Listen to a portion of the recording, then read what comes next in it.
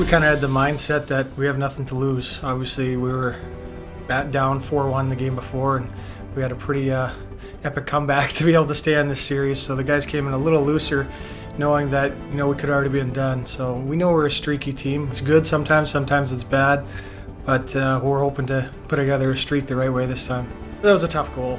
The first one, to be down 1-0 in this building, it wasn't ideal, but the guys responded well. You didn't really see the dip in the dressing room after the first period. Guys came out, and obviously we had a really good second period and poured it on. Groos maybe kept it in, but then Hoagie got it and made a real nice area pass to Meals, and Meals came in and just scored a filthy goal.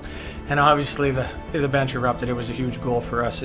Just with that goalie, when he gets hot, he's tough to break through. So I think to break the ice on him was a huge momentum lifter. When Bert put in that second one, it was a big boost. Guys kind of felt like, maybe this is our game. We can keep going.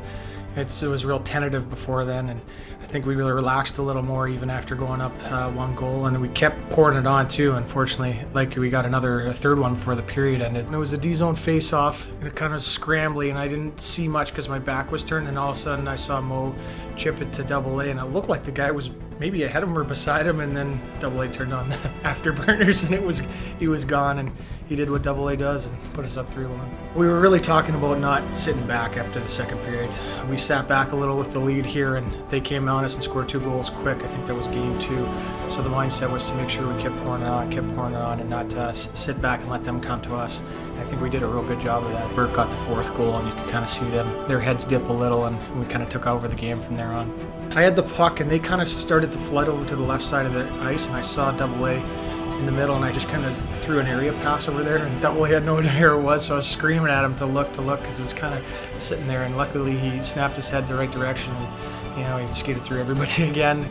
Did the same move, didn't work this time, and Bert put in the rebound. I broke up the puck, and it went over to Gino, and he kind of, I think, chipped it to Spiroli, and Spiroli just made an unbelievable pass. I was coming down the slot, and it went through their D-man or forward's legs right to me. It was a great play, and just buried my head, and luckily fanned on it 5-hole. Bert's been amazing for us all playoffs.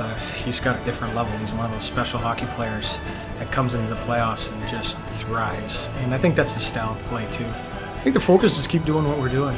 We have to play desperate. It's an elimination game again, and we can't, just because we won 6-1 tonight means nothing.